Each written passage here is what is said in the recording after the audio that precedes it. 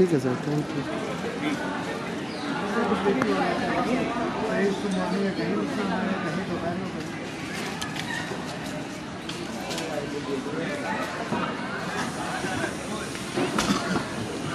Hello, how are you? Good to see you again. I brought my son and wife along too.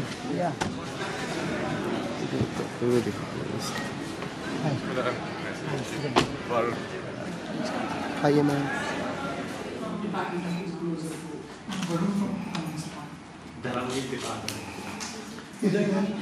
This round, yes, geographers will come with a talk. Yeah, because I am very keen on geographers. As a part of the exercise that we discussed at your office. So now people can describe the topic they are going to idea briefly, very briefly, but they are We said we now have somebody in charge who I've worked with for a while, and why don't we get involved? And I haven't been to Delhi School of Economics in many years, but extend a very warm welcome to our distinguished speaker, guests, esteemed faculty, and bright students to this public lecture being organized under the Delhi School of Economics Diamond Jubilee Lecture Series. We are honored to have with us today Shri Sanjeev Sanyal, Member, Economic Advisory Council to the Prime Minister as our distinguished speaker. We welcome you, sir, to today's lecture. We also have with us on dais Professor Ram Singh, Director, Delhi School of Economics, and Professor Pammi Dua, former Director, Delhi School of Economics.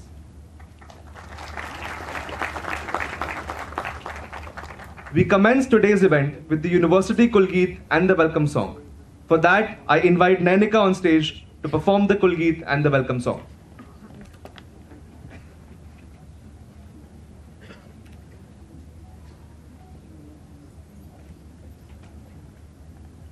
I request everyone to stand up for the Kulgeet.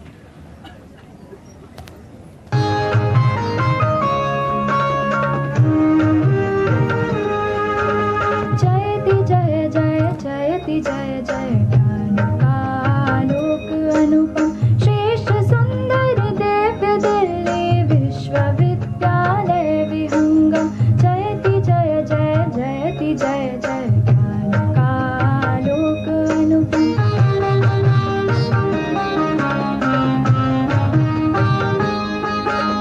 सकल वसुधा निज कुटुंब की भावना संस्कृति सनातन शिक्षा पुरातन ज्ञान धाराओं का संग देश की स्वाधीनता हित भूमिका शतकोटि वंदन निष्ठा धृति सत्यम के मंगल दिव्य भावों का समागम जयति जय जय जयति जय जय ज्ञान का लोक अनुपम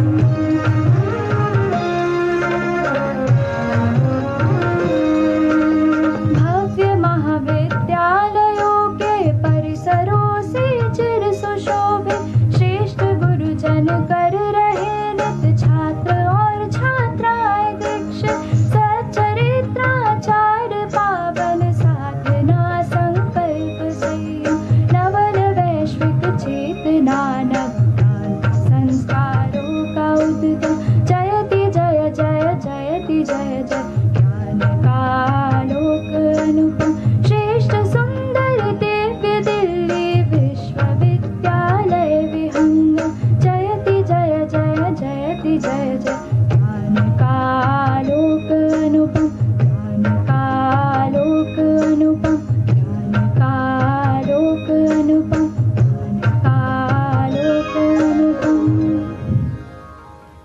I request you all to please take your seats.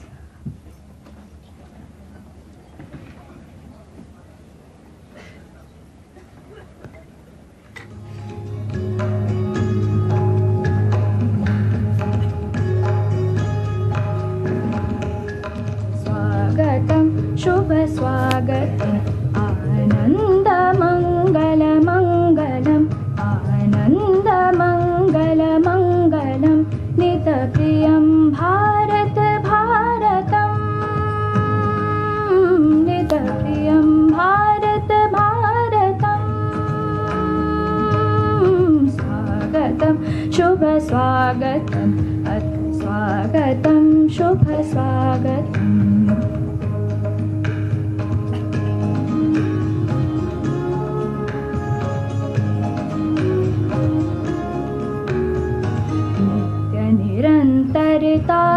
समता मानवता समता ममता नित्य निरंतरता नवता मानवता समता ममता सारथी साथ मनोरथ का जो अनिवार्य नहीं थमता सारथी साथ मनोरथ का जो अनिवार्य नहीं थमता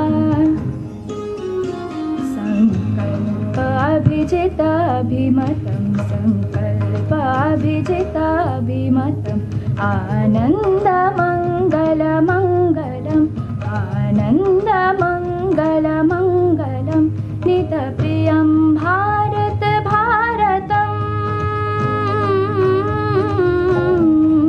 नित प्रियं भारत भारतम स्वागतं शुभ स्वागतं मत स्वागतं शुभ स्वागतं thank you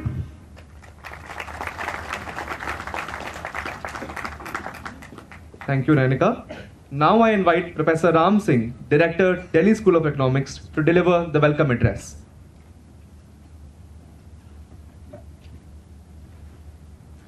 Thank you, Vishnu. Speaker of today's public lecture under the Diamond Jubilee celebration of the Delhi School of Economics, Shri Sanjeev Sanyal ji, former director of the Delhi School of Economics, Professor Pamedua, my colleagues from DSC Constituent Department, Professor Surendra Kumar, Head of Economics Department, Professor Anandita Datta, Head of Geography Department, Professor Vasan, Head of Sociology Department, Professor Rajiv Gupta, CEO of Institution of Eminence, University of Delhi, Professor Simrit Kaur, Principal of SRCC, my esteemed colleagues from departments, Department of Commerce, that used to be a constituent department of Delhi School of Economics, and we consider the department as our own. My esteemed colleagues from various departments and colleges of University of Delhi, my dear students, and those who have chosen to come to this talk, I welcome you all. This talk, first of all, from the presence in this hall, we can see popularity of the speaker. It reaches quite deep and wide.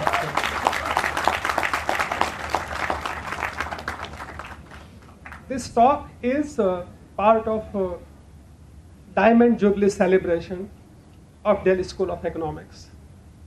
As most of us present here know, Delhi School of Economics was set up in 1949 as Center for Excellence and Advanced Learning and Research in Social Sciences, with Professor V.K.R.V. Rao as the founding director. The DSC started with the Department of Economics as the nucleus and comprises of departments of economics, geography, and sociology. The former constituents of the Delhi School of Economics include Department of Commerce. Professor V.K.R.V. Rao's vision for DSC was of an institution devoted to research, teaching in economics and allied areas in social sciences, with an aim to produce students who would play an important role in economic development and social progress of the country. Professor V.K.R.V. Rao had said, and I quote, "I do have this strong conviction that there should be a marriage between theory and practice, and a balanced mixture of both in any sphere of knowledge and academic discipline to make it useful for policy purposes and the promotion of human welfare." Since its inception, the DSC, with its constituent departments, has been a premier postgraduate institution of academic excellence in India. Throughout its history of more than 7.5 decades, the DSC has been acknowledged worldwide for its academic standards and rigorous teaching and research techniques it imparts to its students. It has always attracted the best of students from within the country and in many cases from neighboring countries as well. The DSC students across departments have not only been well trained in rigorous theory with quantitative orientation, but also have a wider perception of important social issues facing the country. The DSC character is fostered in a culture where research, teaching, and engagement with national issues go hand in hand. Therefore, it comes as no surprise that the DSA community has actively contributed to the giant strides made by the nation on most indicators of social and economic development. Generations of DU alums have served society with sincerity and determination and distinction. To quote Professor V.K.R.V. Rao again, after all, there are many universities, but only one Delhi School of Economics. Now, as the DSC has entered its 75th glorious year of existence, it is time for us to renew and reinvigorate the vision of our founders, who believed in working for inclusive development through high-quality education guided by social consciousness. The Diamond Jubilee lecture series is part of our mission for blending academic rigor with real world of policy making. Today, we feel honored to have Shri Sanjeev Sanyal ji as a speaker for this public lecture under the series. I welcome you all again. Thank you. Thank you so much.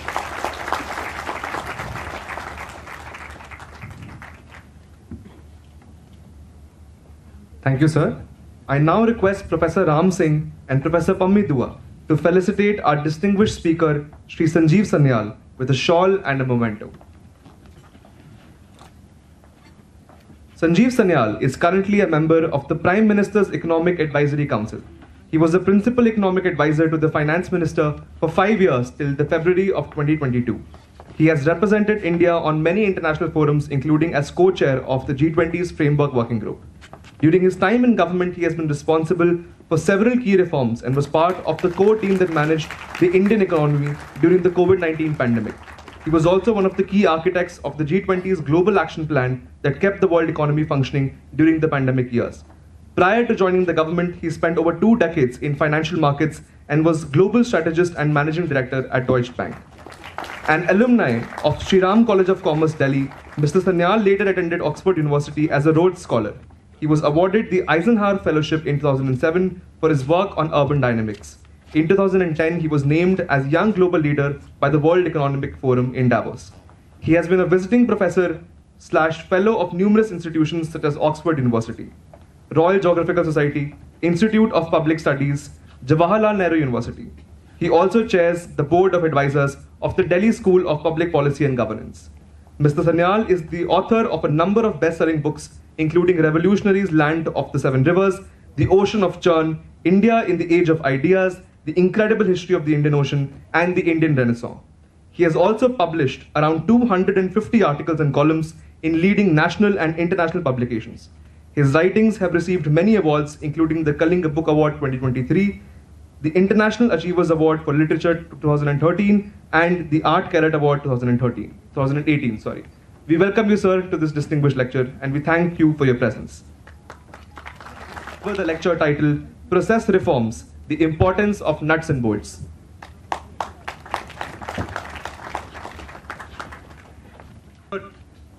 So, good afternoon, everyone.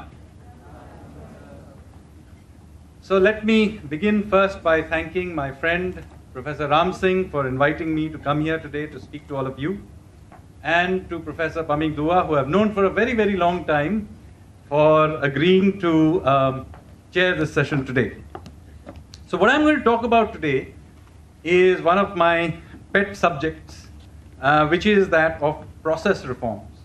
Now, these are the nuts and bolts reforms that I will talk about, and I'll show you how, although these are things that very often the media or even academia to some extent ignores.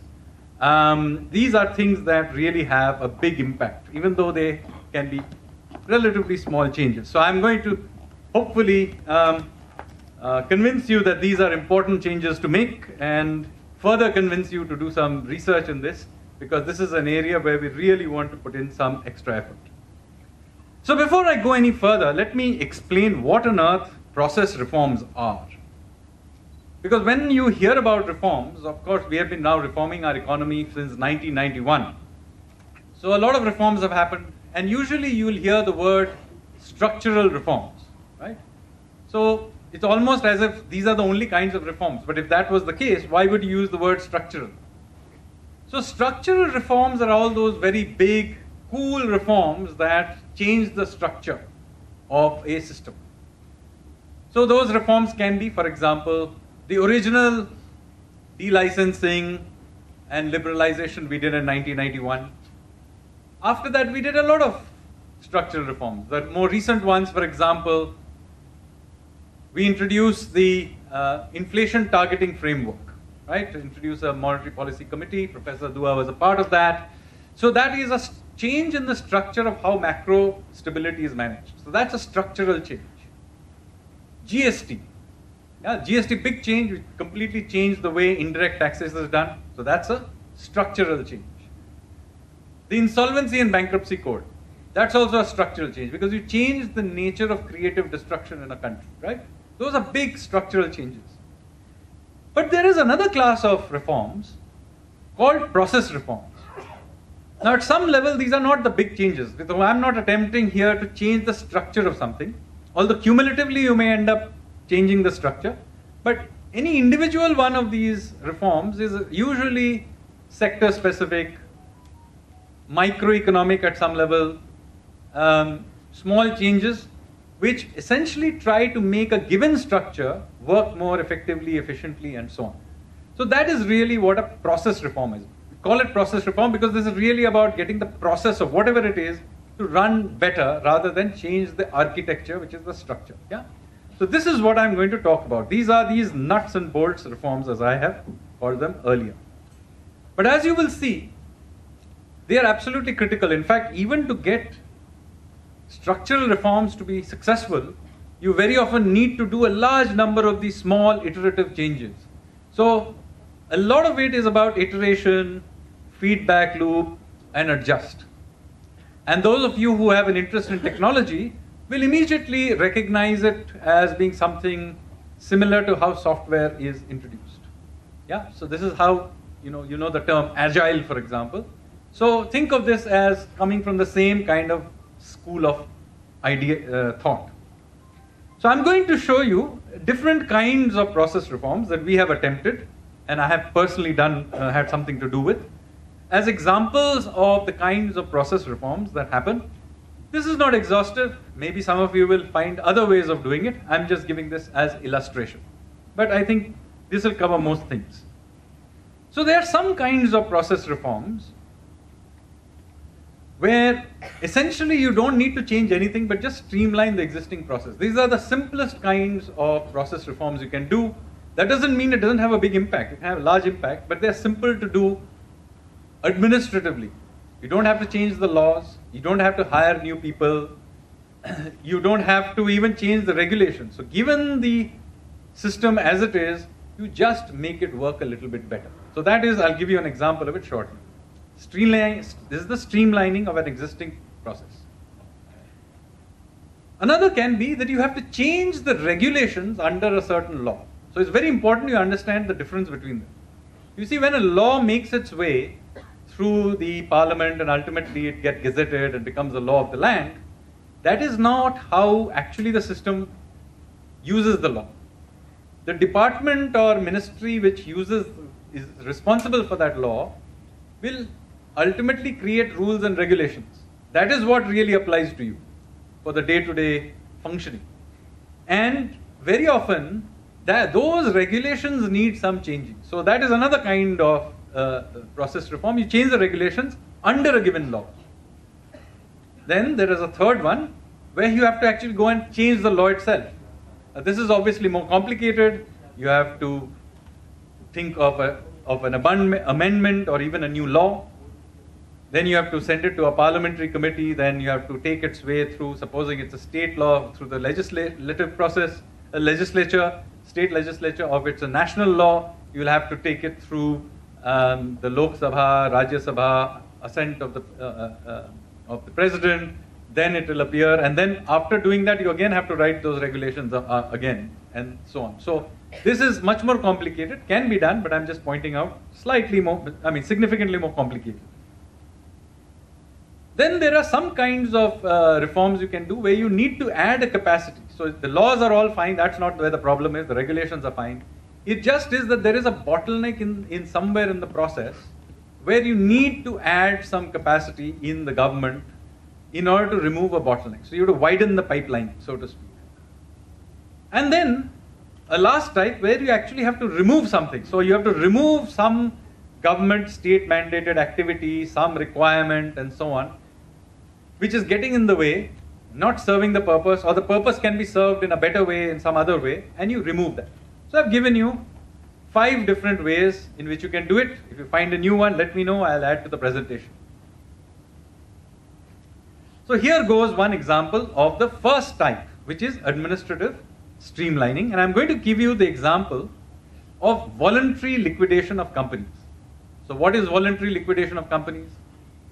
So you see, companies get liquidated all the time. Now one reason they get liquidated is because they go bankrupt or insolvent, etc. So, they have to be therefore liquidated.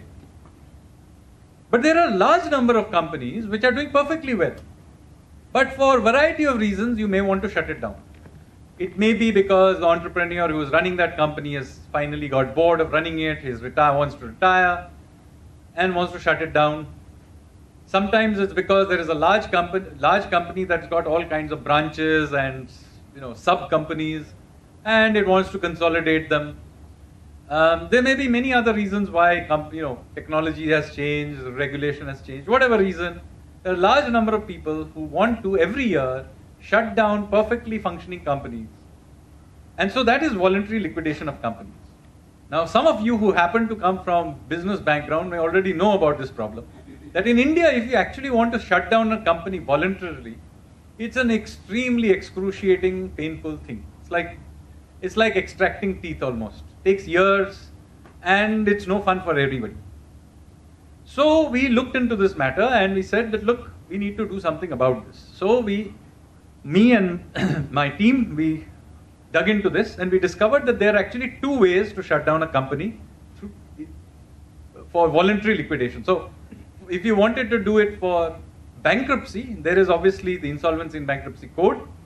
But if you wanted to just shut it down and there's no real big dispute and so on, the system of doing it is through something called the Section 248 of the Companies Act of 2013. And this is the main route through which this is done. Although after the Insolvency and Bankruptcy Code was introduced, there is also Section 59 which can also be used for shutting down a company. Both of them work, although the Companies Act route is, at least so far, the more popular route. And so when we were looking into this in June 2021, it's a little over 2 years ago, we discovered that as of June 2021, there were 28,536 such pending cases of voluntary liquidation. Now these are not companies where there's some dispute. There's nobody's, tax authority, nobody's saying you shouldn't shut it down. Everybody agrees it should be shut down, and yet nearly 10% of these were pending for more than 1,000 days.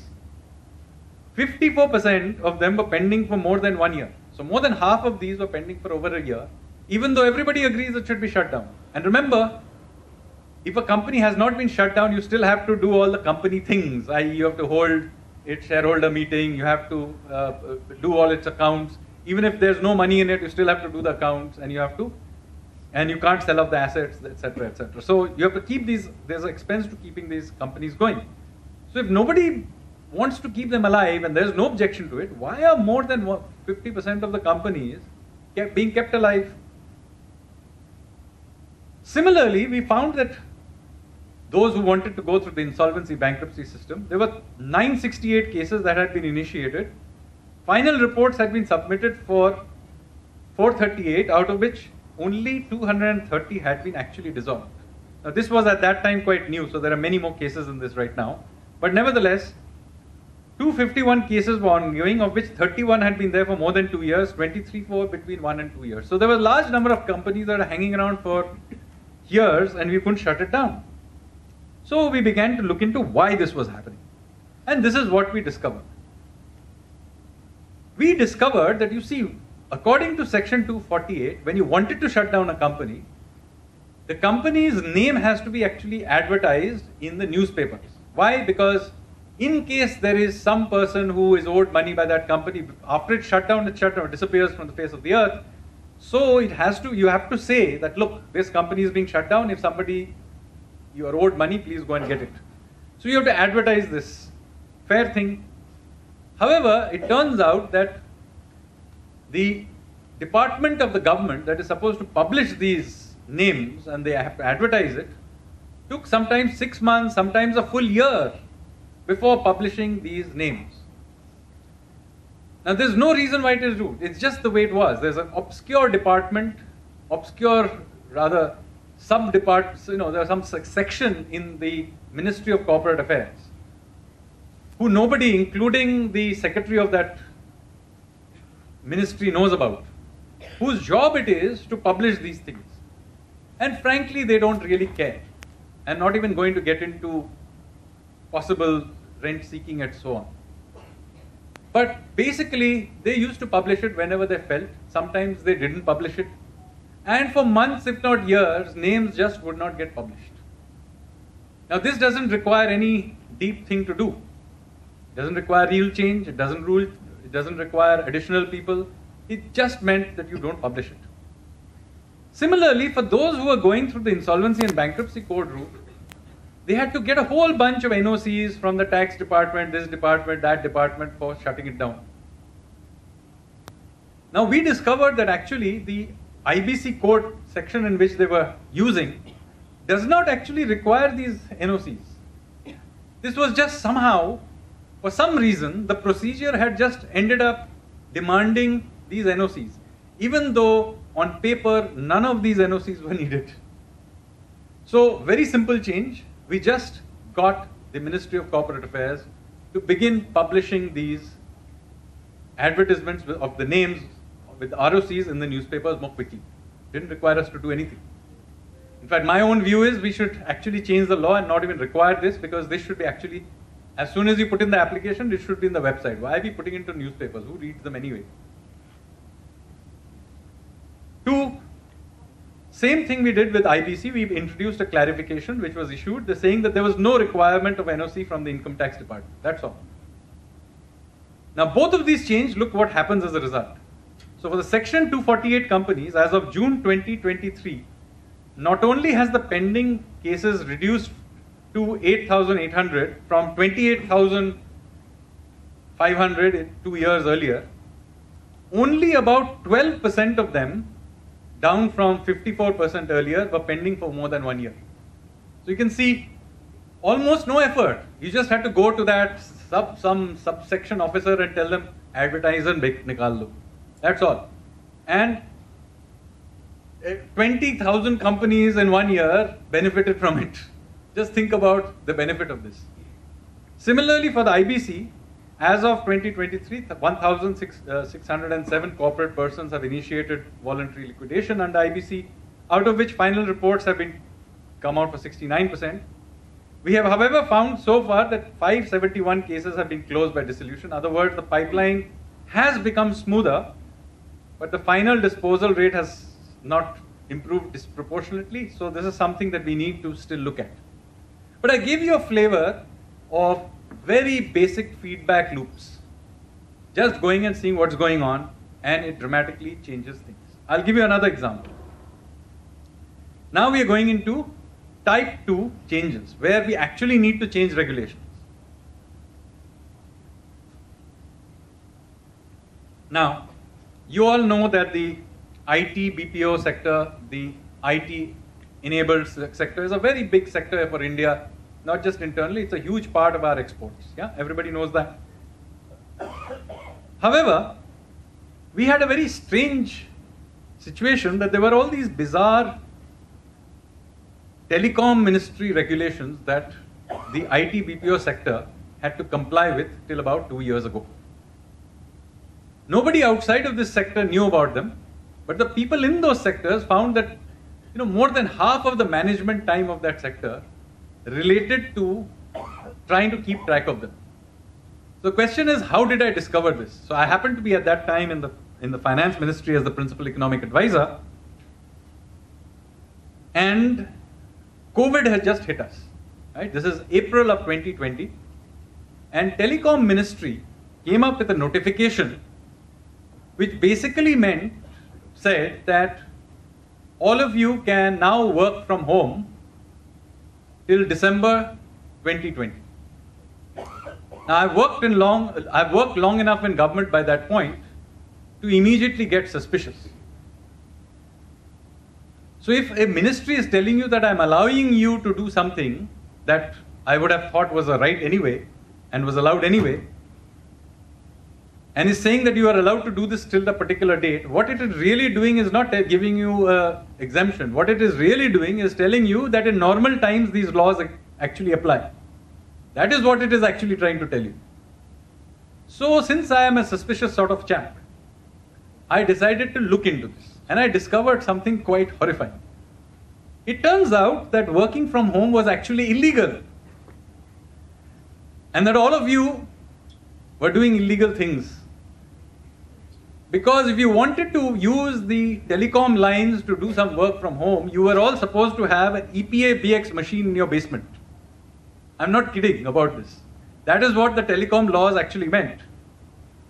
So here are the funny things I found in this. So there was something called the revised terms and conditions of the other service providers, which is the code word for IT BPO sector. Other service providers, this law was introduced in 2008, which meant that there were these following cumbersome requirements. First of all, there was no clear definition of what an other service provider was. It could pretty much be anybody, as from what I gathered. So depending on who the officials of the telecom ministry wanted, they could just define you as an OSP. Then, as I said, there was a requirement that if you're working using telecom networks, you actually had to keep local infrastructure. What was that infrastructure? It was an EPA BX machine, which you had to have in your premises. Now, I'm 100% sure that there's nobody in this room below the age of 40 who even knows what a EPA BX machine is. It's a 1980s technology, and in this universe of cloud, it's a completely absurd thing to require anybody to have, even a large company to have an EPA BX machine at all. But that is what actually was a requirement. You required separate registration for each OSP. So, for example, if there was a BPO and you had different locations, it wasn't good enough to actually get yourself one license to do it. If you created another small unit somewhere, you needed a separate registration and go through the whole process again for that separate location. And finally, you couldn't share between the domestic and international. So just imagine an OSP. Let's say you are for an OSP, you're the back office of Singapore Airlines, just random example. So you are Singapore Airlines, you have created a back office for your ticketing, your baggage claims, whatever it is, you created a back office in India. Now, the Indian guy who is calling in to find out about his ticketing, etc., he can call one BPO. The guy calling from an international has to call another BPO. So they cannot be shared, that this thing cannot be shared. Now, there is no real benefit from this, just a random requirement. And it is quite extraordinary. Let's imagine what the problem will be. Supposing I happen to be an Indian who happened to live in Singapore, bought a ticket in Singapore, came to India, and then had a problem with my flight. Am I Indian or am I international? I'm sitting in Delhi. Where should I call? Should I call the international line or should I call the domestic line? And how on earth is the airline to know who on earth is calling and where to send you? So this is a completely pointless requirement. And yet, this requirement led to all kinds of complications, months of delay, again large amounts of rent seeking of all kinds. So all of these restrictions we began to dig into. Oops. So after identifying these regulations, we then decided we will change these things, and so a simplified OSP regulation was issued in November 2020. We discovered that it wasn't good enough, and then we went further in June 2021 and we completely liberalized it. So now what happens, there's a clear definition of OSP, which basically means today, it's a requirement for voice over BPO services, and since voice-based telecom services are anyway dying, so it really doesn't, it's a rapidly diminishing segment. But at least you have a clear definition of OSP, and they are the only people to whom this applies. There is interconnectivity between infrastructure sharing between OSPs that is allowed. There is a guideline that allows use of EPABX at foreign locations, cloud, whatever. You don't really need to have to care about having an EPABX machine. You can work from home on remote locations as you wish. And there is a removal of a distinction between domestic and international OSPs. So all of these things were done. And this is the kind of relief the BPO ITES sector felt. And it was big enough that, by the way, pretty much every major player in that sector, when these rules came out, they tweeted thanking the government. Because this was such a big headache and they thought that they'll never be able to get rid of it. But when it happened, whether it's Nandan Nilekani, Mohandas Pai, you name it, the head of TCS, everybody tweeted saying this is fantastic. And just to show you what we found, so a December 2021 NASSCOM result said that whether OSP reforms had helped in reducing compliance burden, and 92% of them said that it had helped them. How much of the reduction had happened? Well, 28% said that 50% of their compliance burden had disappeared because of these rule changes. And as you can see, almost everybody else saw major changes as well.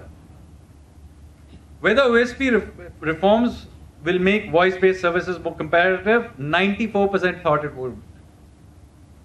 Whether removal of local EPABX requirement helped in improving ease of doing business, 85% said it would. OSP reforms, positive impact on the industry, as you can see, 62%, all of the above, all the different ways in which it helped. The point I'm making is, here was a bunch of rules that were just hanging around there, outdated. Even in 2008 when the new rules came, they were already outdated by more than a decade, and yet they sat around. And we finally got rid of them. These are not reforms you may have ever heard of, right? These are not great structural reforms. When it did happen, there was some buzz about it, but it was even then on the third page of the newspaper. But dramatic impact on how the competitiveness of our sector improved. And in 2021 and 22, as you will remember, there was a sharp increase in our services exports. Well, OSP reforms was one of the very key reasons why we suddenly became much more competitive. Third kind of changes. Here, we need actually legislative changes. So this relates to process reforms where their underlying laws need to be changed. So this is a more complicated thing we need to do. So let me ask, who in this room knows what on earth a legal metrology act is? Or what is legal metrology? How many of you even know what it is? Anybody here? Nobody knows. Yeah, okay, there is one person here who knows what it is. Weights and measures Yeah. From the Yeah. ancient times. Yeah. So legal metrology are the rules that impact weights, measures, and labels. Right? You're all actually victims of Legal Metrology Act. On a daily basis, you're interacting with legal metrology in some form or the other. Any product you use, the labels, all coming from the legal metrology type rules or the labeling laws. Not many people know about it, and yet this is probably the single biggest source of headaches for anybody doing any kind of manufacturing in this country.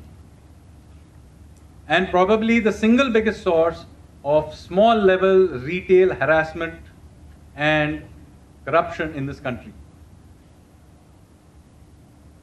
So let me show you what happens. So it turns out that in section 25 to 47 of chapter 4 of the 2009 Legal Metrology Act enumerates a bunch of offences relating to weights, measures, etc. And many of these provisions are criminalized. And they are criminalized in a very peculiar way. So when you do the first offence, then you can pay a small fine.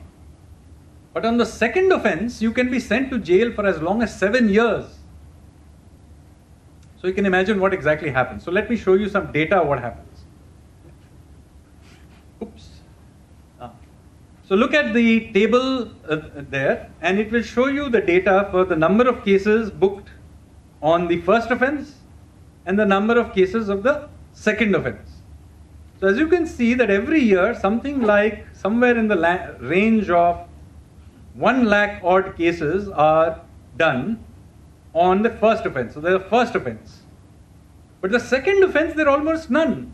Country our size only has in 20, 21, 22, 11 cases. And of the number that actually found it to the court of law is only 7 cases. So this must suggest that we must be a genuinely honest people. How does this happen? Especially when you are having, tens of thousands, if sometimes more than 1 lakh cases in the first offence. Now, so when we began to look into this, the general stand of the officials was, look, this works wonderfully, see, a wonderful law. You just have to warn them once and make them pay a small fine, and then nobody ever does it a second time. In reality, what actually happens is very obvious. For very minor infractions, the inspectors actually catch an entrepreneur, maybe a small variation in the label, small variation of weight or something. Sometimes it's something like, if for gram, instead of G, you have written GM. And there are slightly different laws in different states now, so you can imagine what happens. So a very small infraction, they'll say, no, don't worry, you pay 2,000 rupees and you can be off. But you see, once you have done the first offence, you are now a slave for life. Because the second offence, you can be sent to jail for 7 years. So now I will leave it to your imagination to what exactly happens as a result of this. So this issue we discovered, and you can see that the data for this is quite obvious. We began to dig into and look at where are the real issues. And so recently, the Jan Vishwas Bill of 2022, which is now made its way through Parliament, we got rid of a bunch of the provisions which had the most extreme punishment, 7 years and so on. So we have got rid of some of them. There are some more left, about section 30, 33, 36, which are not such extreme punishments, but in fact, 80% of the cases happened under it. So this is something that needs to be re-examined. I have written extensively on this. You can read about it. I've written working papers on this. I've written newspaper articles on it. And so this is the kind of reform that we now want to do. So try and decriminalize this. This does not mean that we throw it into the bin. At the end, consumers too do need to be protected. So this is an important law. I'm not saying it isn't. But it has to be done in a graded way, which is commensurate to the sin that has been committed. So, work in progress, but just as an example of a law and a change in progress. And again, hopefully when this thing happens, and it will not too distant future, it is almost certainly going to appear in the 5th page on hopefully in some newspaper. And when you read it, do realize why it is important. Another change. Here, type 4. So this is an area where we need to expand capacity. As you can see that I am basically fairly skeptical about state officials, and usually quite skeptical about expanding the state. But there are areas where you do need to do it. And here is one example. You all know that we all have, India has great aspirations for the knowledge economy. If you have aspirations for the knowledge economy, then one of the things you need to fix is the intellectual property rights infrastructure. Yeah, fair? I don't think anybody disputes this. This basically is about copyrights, trademarks, and very importantly, patents. Yeah? Now, the problem is that although we have this aspiration, our patenting system is far behind the peers who we want to compete with. So here is the data for this.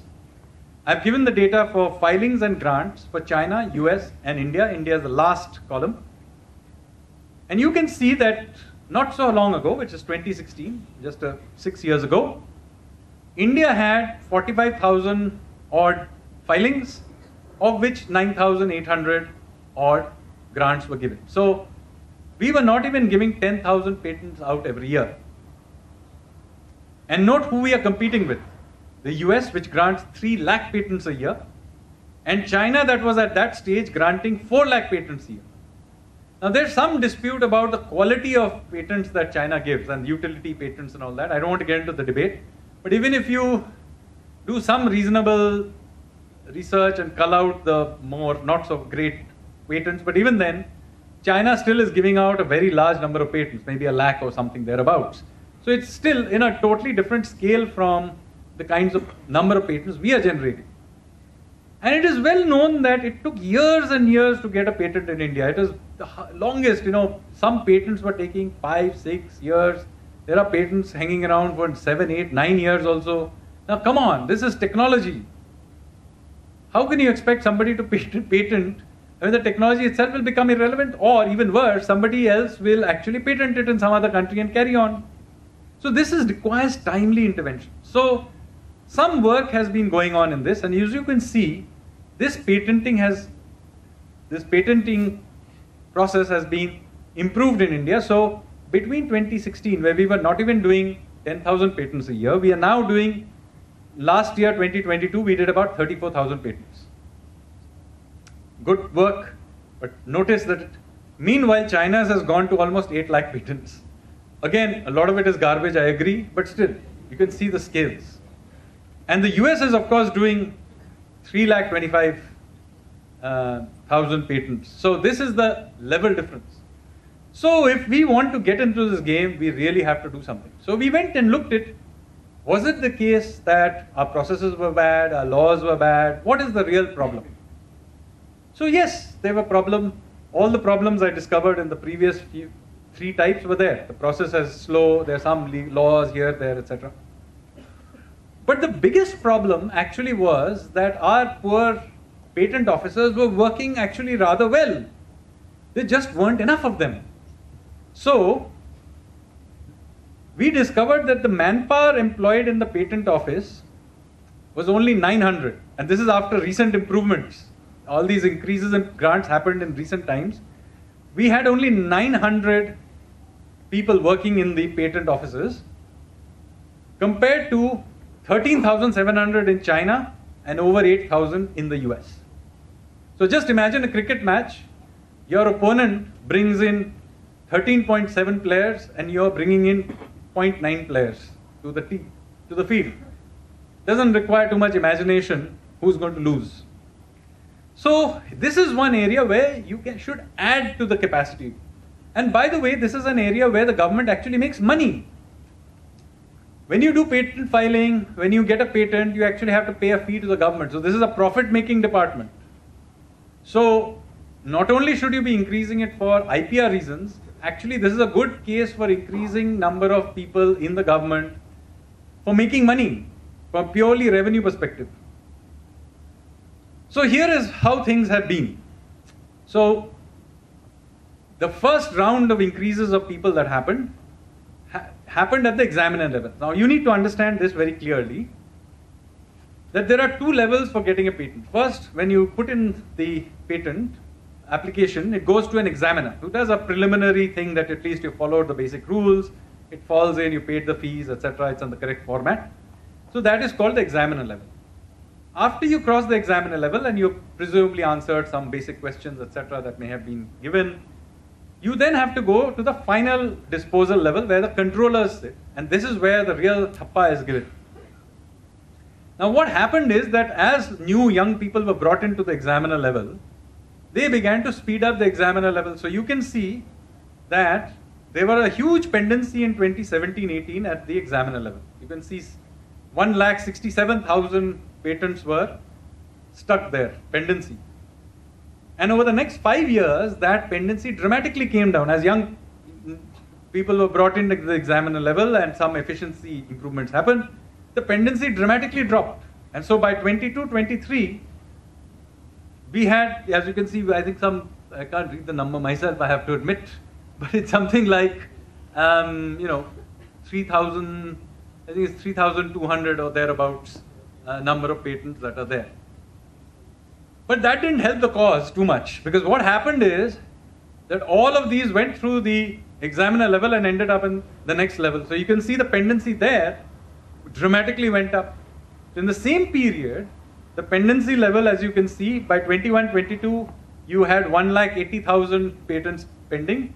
Slight improvement in the latest number, it's gone down to 1,67,000. In fact, it's quite interesting that if you go back to 17-18, you had 1,67,000. And now at the examiner, if you go to the previous slide, previous chart, at the examiner level, where there were 1,67,000 pending. Now all those chaps seem to have 5 years later ended up in the controller level. Doesn't help the cause, right? It's all piled up. So what we are now doing is beginning to change many, many things. So the first thing we did is, of course, we began to change a few obvious things. One is that we used to allow people right up to the end to, if there is somebody who wants to question the patent, they were allowed right up to the last day to go and raise a question. Now, you can imagine what happens. Supposing I want to put up a patent, we've gone through the entire process, and the last day, my corporate or other competitors will go and put a question. Now the whole process will get jammed. So we have introduced, a 6 months period where you can do it. And so there are other changes. But the biggest change we are now doing is simply doing a massive amount of hiring. So this number of 900 officers will in the next 18 months become around about 2,000. And over time we will take this up and up. And the idea is that this will go up very sharply. So this year we are thinking we will do about 50 to 60,000 patents a year. 2 years from now we expect to do 1 lakh patents a year. At least then we will be in the game. So that is another example of a reform. The final type of reform is removing a state mandated requirement. So this is somewhere where it's the opposite of what I did in the previous one, where instead of adding something, here I'm going to remove something that the state wants you to do. And this involves a mandatory activity that is there by law, which at least in my view serves absolutely no purpose. So, there was something called, recently you may have heard of the Mediation Bill 2021. Now what is mediation? Mediation is basically the activity where, supposing there are there's a dispute between two parties. One is to go to court, fight the case, etc., litigation. But the other is that there is a process of mediation by which both parties are brought to the table. There is a mediator, and he tries and kind of mediates between them. The English word mediates between them, and they come to some agreement that is somewhat less confrontational. So this is a process that is being encouraged, and there is good reason. There's so much load on the courts. Maybe there's another way of doing it. So a mediation bill was introduced to give this mediation process some legal teeth and a basis. But as a part of that, when the bill appeared, that bill said that they were going, for civil cases, they were going to make it mandatory to do a mediation first before going to court. Now when the parliamentary committee looked at it, it said that why are you forcing people to go to court? If I and my neighbor have a dispute over the hedge, maybe a mediator can help. but a very large proportion of the cases I probably have already had a third neighbor who has tried to mediate and it hasn't worked. So if I'm already gone to court, very likely that it's not going to work. So make it voluntary. Why are you making it mandatory? So this is the logic they used, and so this mandatory provision was removed. So when I was doing the research into this, I discovered that actually for commercial cases, interestingly, it was mandatory. Now this is a peculiar situation because it means that if there is a commercial dispute, the two companies have to go and attempt to mediate first. So in order to see whether you wanted to do it somewhere else, you should at least go and see whether it has worked in the first place you tried. Why should you have mandatory pre-litigation mediation? What has worked? What has happened as a result of it? So we looked into the data for this and we found data. And by the way, this is under the section 12A of the Commercial Courts Act of 2015. So this is not something we can blame on, the British left us or something that happened in ancient times. All of these are recent laws. 2015 is when this was made mandatory. So as a part of that, we began to look into this issue. And we looked at the data from two commercial courts, district level commercial courts in Mumbai, which is an obvious thing to do because that's our commercial capital, so good place to go and start. And we found something quite interesting. We found that for 98% of the cases, the two parties did not even turn up for the mediation. They just didn't want to get going. And even in the 2% of cases where they did turn up and they did try something, only 1% actually it worked out to some solution. The other case also failed. So therefore, for 99% of the cases, this mandatory pre-litigation mediation process was a complete failure. And yet everybody had to do it. It added something like 3 to 5 months extra to an already long and slow litigation process. Of course, it was loved by the lawyers. So law fact guys may not agree with my assessment of the situation. So don't tell them. But the result of this was we jammed up the entire process. It's a complete waste of time. So just yesterday I have published a working paper on this, why we need to get rid of mandatory pre-litigation mediation in commercial litigation, and hopefully I will make a case for this, and let me see if I can succeed pushing it into voluntary. I mean, I'm not against mediation, by the way, just in case anybody has the impression. I think it's a good thing. I just think it should be voluntary. And if it's not working, let the parties decide. And this is true for everything. Every process must earn its place under the sun. If it is such a good thing, then people will go for it voluntarily. You don't need to mandate it. And if you mandate it, then there is no incentive for those who are in that sector to improve their services. So I am a big believer that this has to be done. And it has to be converted from mandatory to voluntary. So what is the conclusion that one should reach from this? First of all, there is a lot to be done in process reform, and as I hope I have been able to convince you that these are important reforms. That not only, I'm not just talking about media, but even in academia, the amount of thought, research, etc. that is done in these somewhat obscure reforms is quite limited. And certainly very little attention is given to them as a class. So you may look at individual reforms, but very little research on them is done as a class of reforms. And so this is something I wanted to bring attention to you. Maybe I've inspired a few people in the audience to look at this. I have, of course, talked about 5 different ways of doing it. But they don't always fit into neat boxes. I do want to point this out. In some cases, you may need to combine them. Maybe I have tried to solve it in one way. Maybe there's another way of solving it. So don't think of them as nice, neat boxes. Those 5 types I invented. I just invented at the top of my head. Maybe there's a better way of categorizing them. This is not written in stone. My main purpose here was to show you how to think about this category of reform and to show you that as a government, we are continuously taking feedback and trying to make this iterative process through which we are trying to make ease of doing business, make the economy a little more efficient. And the cumulative effect of all these small reforms ultimately is the thing that will ultimately make us, hopefully in the next 3-4 years, the third largest economy in the world. Thank you, ladies and gentlemen.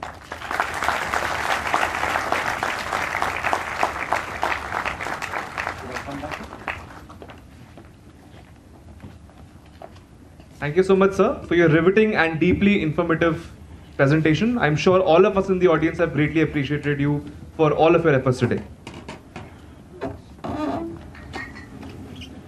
Now I hand over the mic to Professor Pammi Dua for her remarks and the Q&A session.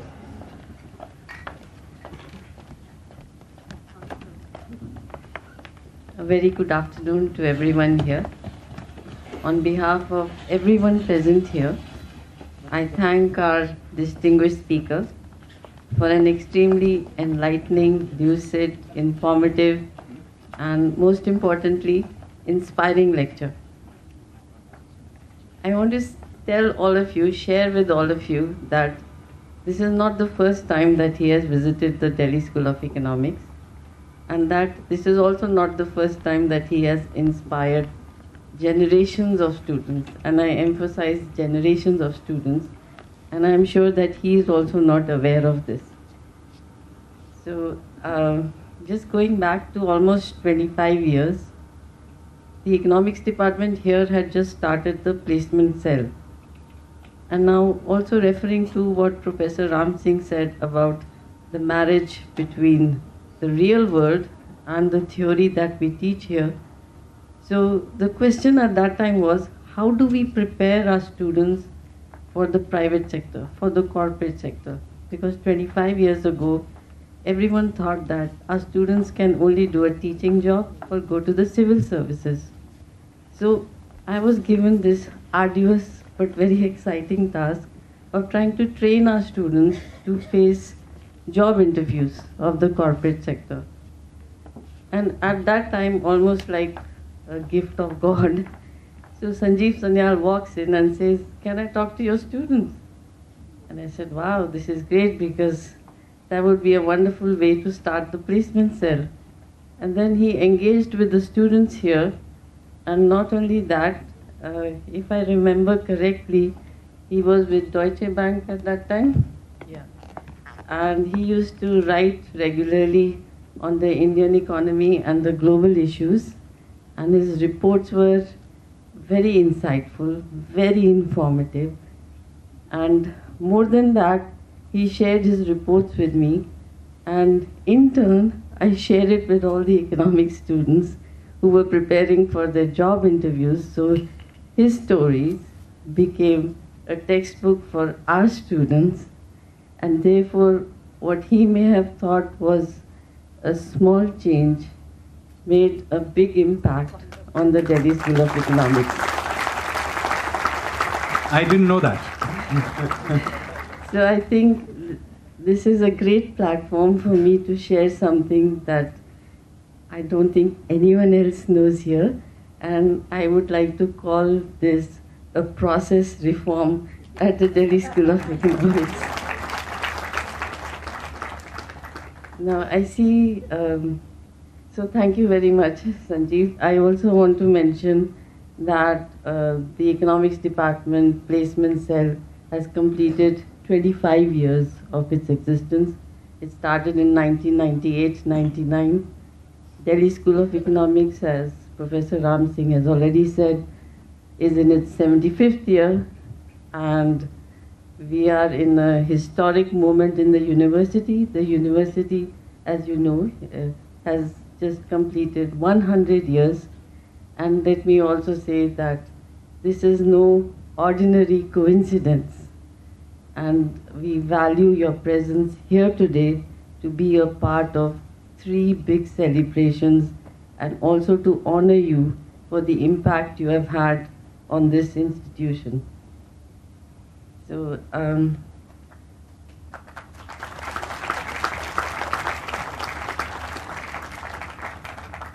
So now I think we can start the Q&A session.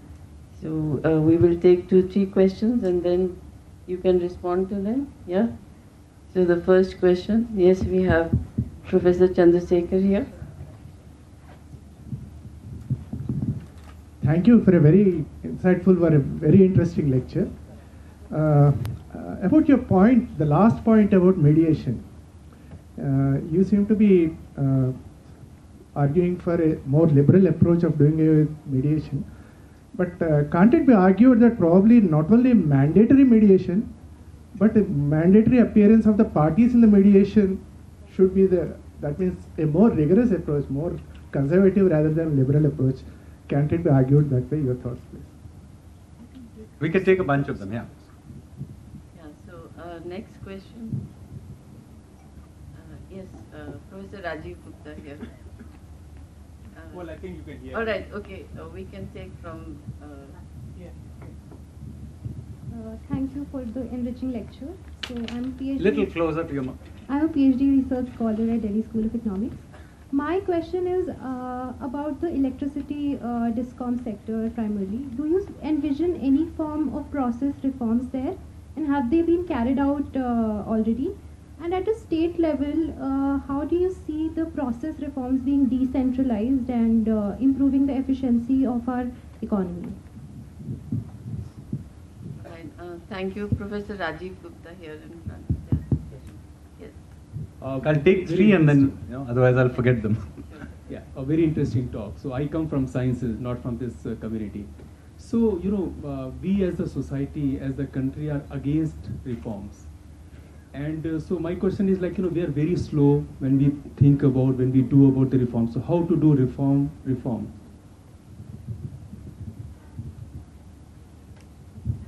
So that makes it 3 questions. Yep. Otherwise I'll begin forgetting them. So the first point is about mandatory, and if 98% are not even turning up, why not force them to come?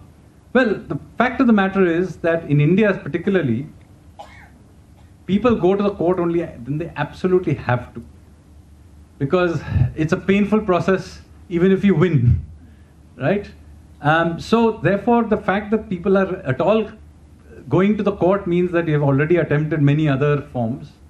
And in any case, the fact that they're not turning up means that they don't want to mediate, because the mediation process, because they hate each other or because the mediation process itself is not earning its keep.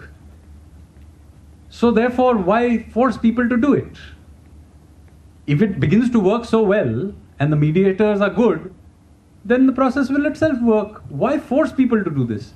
Because actually what is happening, I'll tell you, it's even worse than what I actually said.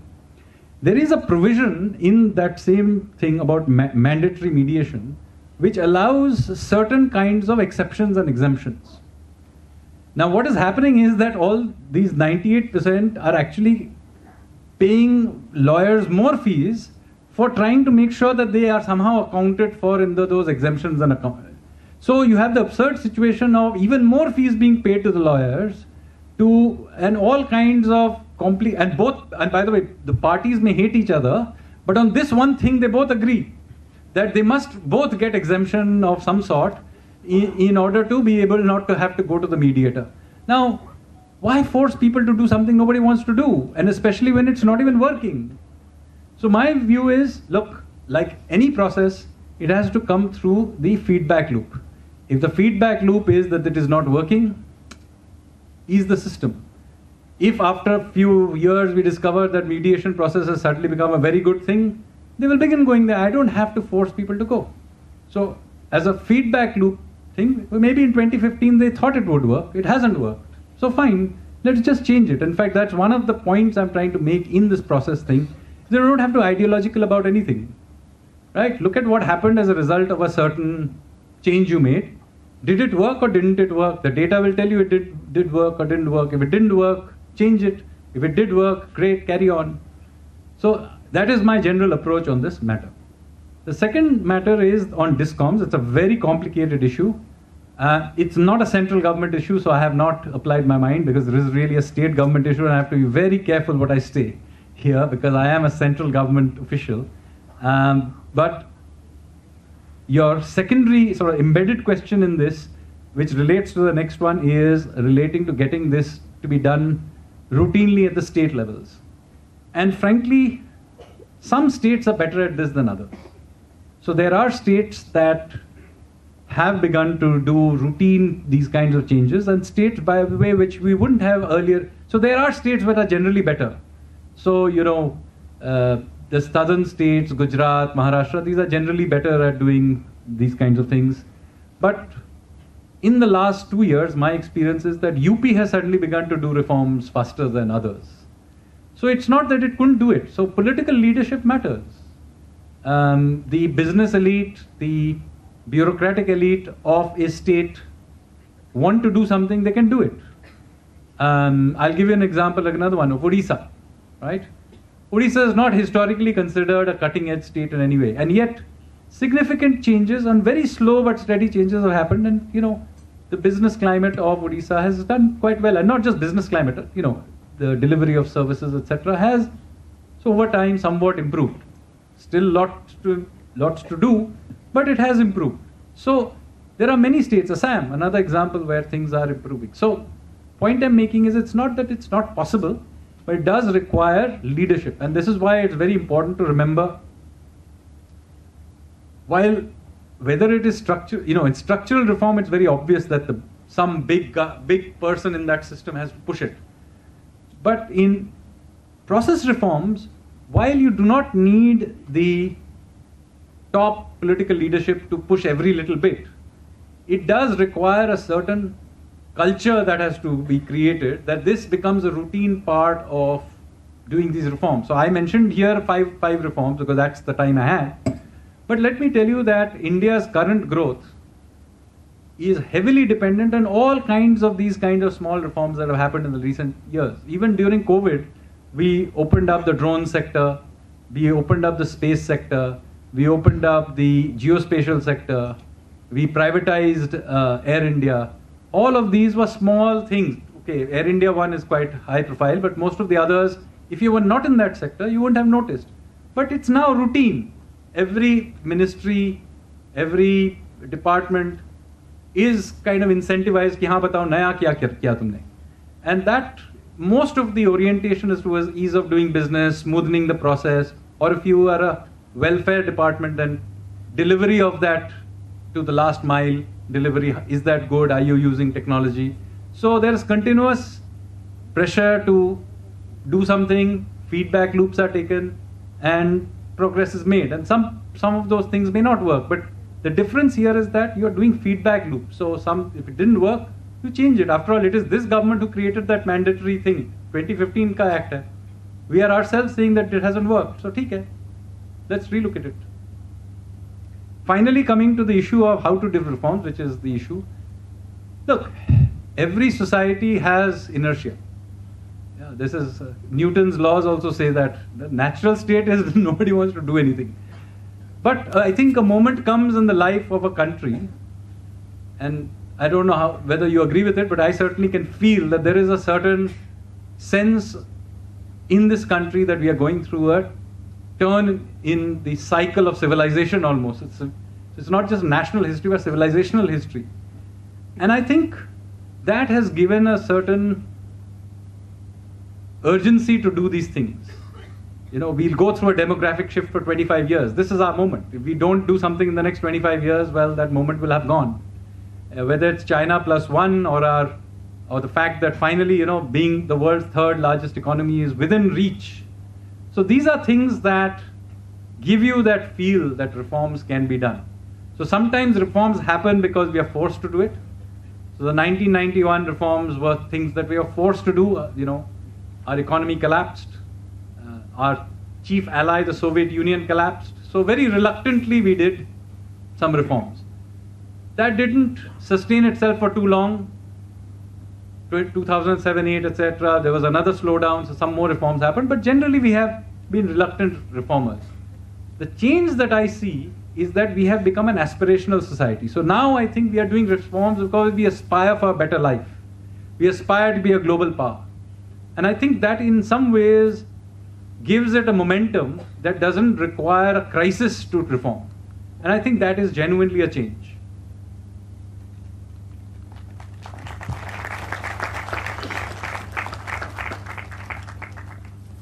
Can we take another round of questions? Yeah. We'll do 3 more. Okay. So we can take 3 more questions. Yeah. The gentleman there. Yeah. We have a gentleman on the right side. Yeah. Stand up. Hello sir, I'm Raj Shivekar from the first year studying in MA Economics. I have a quite broader question in nature. I'd like to know your thoughts on this. In the third type, you mentioned that it is necessary to increase the state capacity as well. I mean, economists do agree that there's a severe need to increase state capacity and capabilities in terms of manpower, efficacy, skills, etc. And in fact, Dr. Ram Singh had also written an article recently on that. And on the other hand, we see that there's a need to bolster the technological infrastructure as well. And the government is obviously very positive about it. But we see that there's some, the harmony is not there between the two needs. So how do you think can we synchronize the two Technology and manpower? Yeah. Okay. We need skilled human resource, and on the other hand, we also need a better technological infrastructure in the country.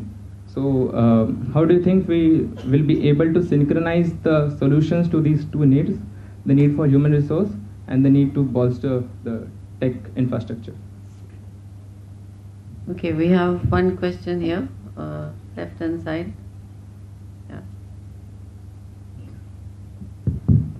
Hello sir, I'm Amit. I'm faculty over here in Delhi DU College. So my question is, I have been reading your articles about the process reform, and I appreciate that always.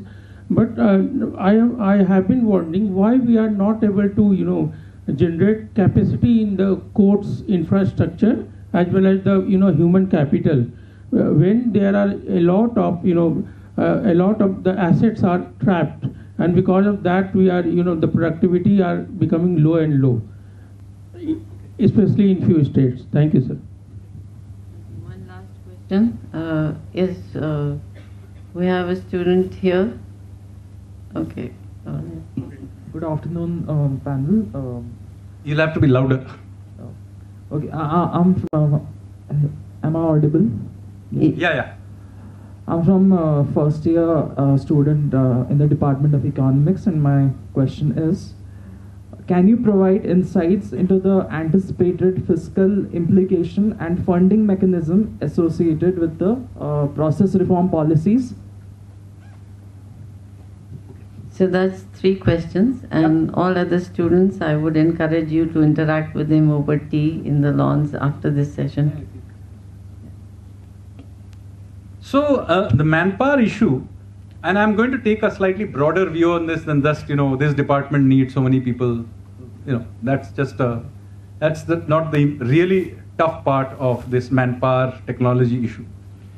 You see, we are going through massive changes in technology. There's going to be, you are all users of all kinds of new evolving technology, but artificial intelligence, chat GPT, Genesis, whatever the new stuff is coming, and whatever you use to submit your theses to him.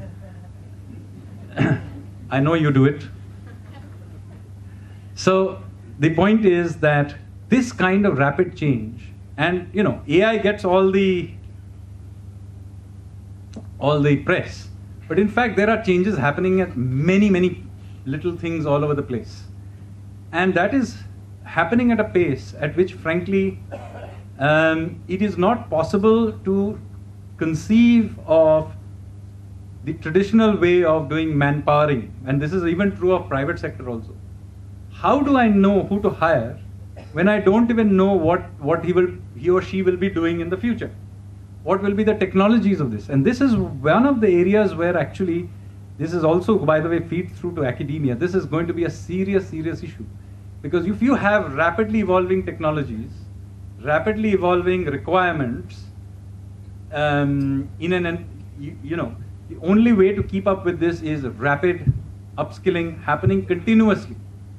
Now, unfortunately, the way we hire into, whether it's the government hiring or even the way we do education is basically it's very front loaded.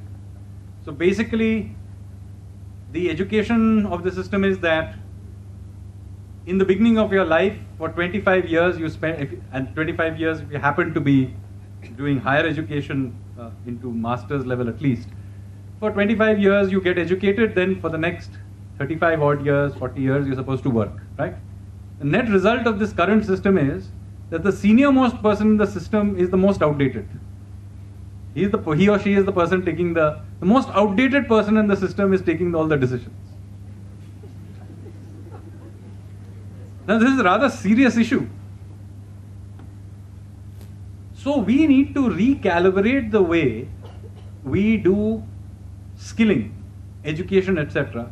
And we have to break it away from this idea that you do some education in the beginning, or you do one UPSC exam in the beginning, we hire you in, and then from there on, for all eternity till you retire, you carry on. So this, even if it worked in the beginning, and I don't think it did, but even if it worked in the past, it certainly does not work into the future. So we really need to begin to break this whole thing up. And this has to happen at a time when, by the way, longevity is also going up. We are, by the way, routine. Most people in this room will basically live till 80. And you will be reasonably fit to go to office every day till at least 70. This is also happening at a time when no pension system in the world will be able to take that demographic hit. When the students in this room, I will probably survive it because I'll retire earlier, but the students in the room, I'm telling you, when you retire, the old pension scheme will not work. Right? There just won't be enough taxpayers to pay your pensions. So be prepared to work till 70, but by the way, you will be fit enough to do so. So this is the world we are living in. You work till 70, and all along the way, you run real risk of being technology making you updated. So we need to recalibrate the entire skilling system such that we actually have to reskill along the way, and even rehire along the way.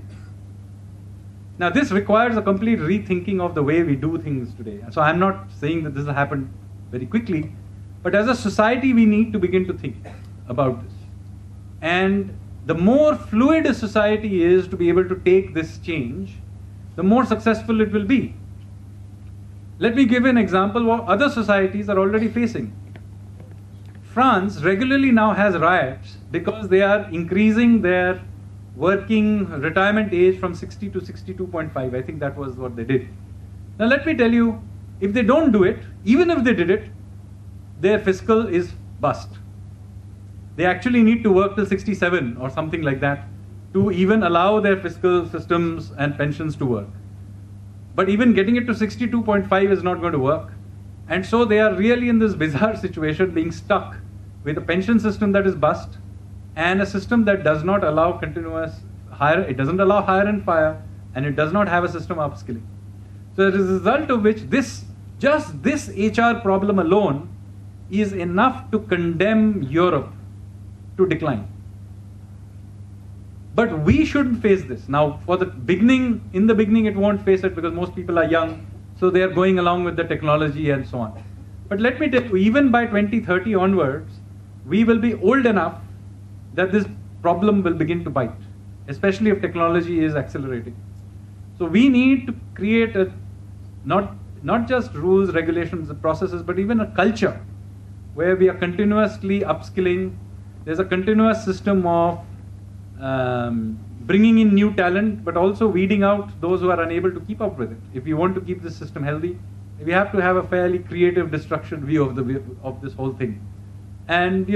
And also, by the way, a safety net for those who will not be able to keep up with it. There will be a part of the population who will not be able to keep up with it. So what do we do with them? But this requires a complete rethink, and that's something that somebody here can maybe do a good research paper on it.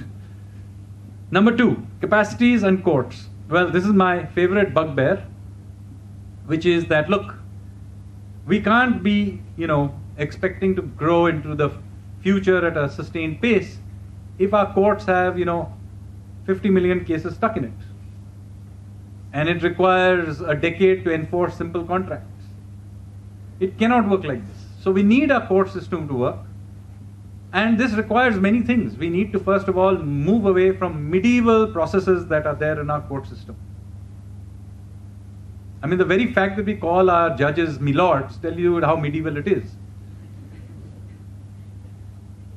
And those of you who know a little bit about legal systems will know, when you actually put a petition to the legal system, it's actually called technically a prayer. Now, this is crazy in the 21st century. So we need to drag our legal system from the 18th century to the 21st century. And this requires not just the government, but also the judiciary itself to appreciate the seriousness of this issue. I mean, we cannot have 6 weeks summer vacations and 2 weeks winter vacations for our judicial system. So we've got to get on with it. Big topic for you to write a research paper on, with clear things that we need to change. And as a society, it is not about government and not government. As a society, as a country, we need to really begin to start a public debate on what needs to be done about the judiciary. It is now, in my view, the single biggest constraint to economic development. Third, process reform and fiscal. Well, it's very difficult to generalize because obviously process reform by definition are about the small, very curated changes we need to make. So some require some money, some actually pay back money. Patents actually makes money. Some of them don't need any money at all, just means the process has to change. So I will not be able to generalize, I'm sorry. Depends on the specific change that has to be made. Well, I hope I have answered the 3 questions. Back to you, Ram.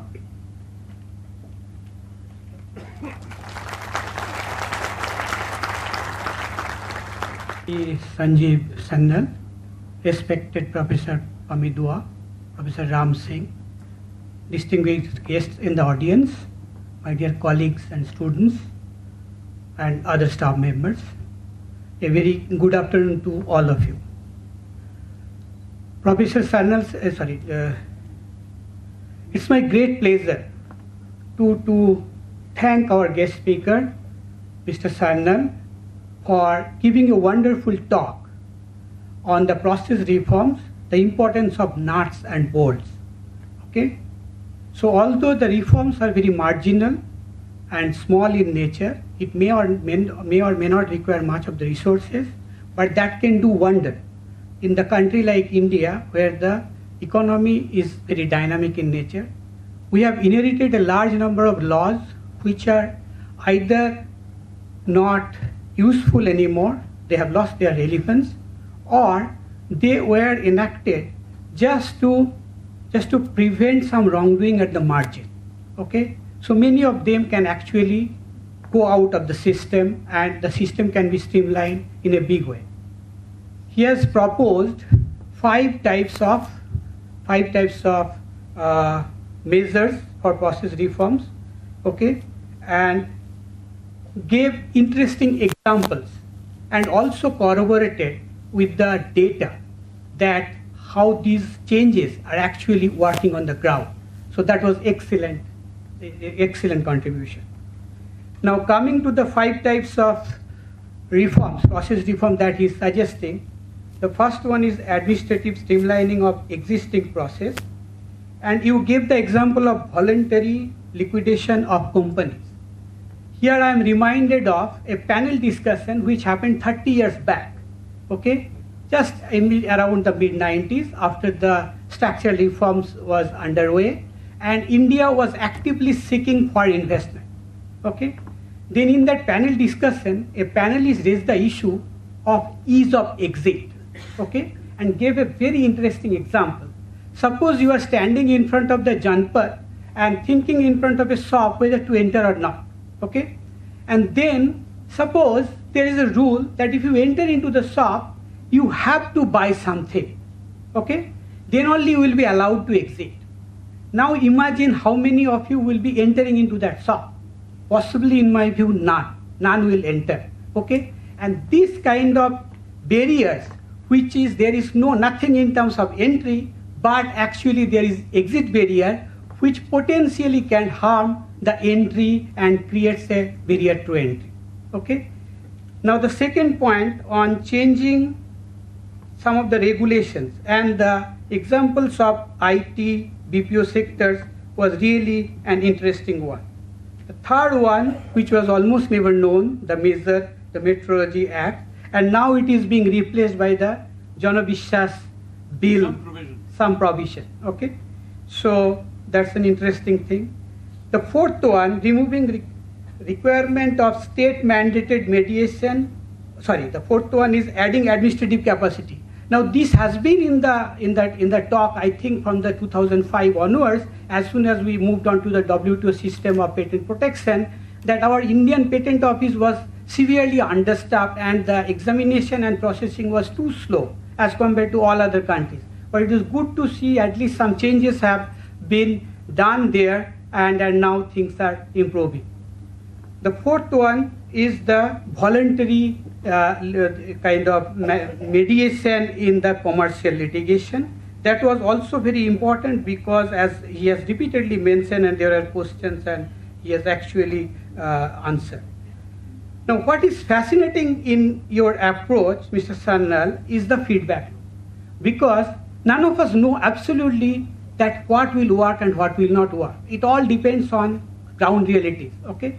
And if you do not have proper feedback system and feedback mechanism in order to influence the policy which can actually help to change, then it is difficult. So the feedback loop and the feedback mechanism, that would be an extremely dynamic feature of any small process reform that we are contemplating. Now, fixing the nuts and bolts of these process reforms, often they may not require enough resources, but they actually reduce the transaction cost in a big way, and which can help the economic outcome substantially. So that's a major kind of thing that is the takeaway from this talk. Your simpler regulation and smoother process will resonate with the DSC fraternity. And our student is our greatest strength, both in terms of quality as well as quantity, you can see. Okay? And I'm sure that you have already struck a right chord with them, and it will resonate in their minds in terms of whatever they do in the future, whether to join the public sector or private sector organization. Now, let me just thank you once again on behalf of the Delhi School of Economics fraternity, and thank you for the wonderful lecture.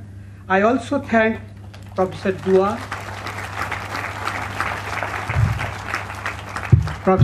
for chairing the session, Professor Ram Singh for organizing this nice event, and all the staff members of the Delhi School Director's Office and some other staff members for all their efforts, students, volunteers, and the students who have attended this talk. Okay, I thank all of you, and please join us for tea in the DSC lawn, and you can have more time with the speaker for any other interaction. Thank you. Thank you all.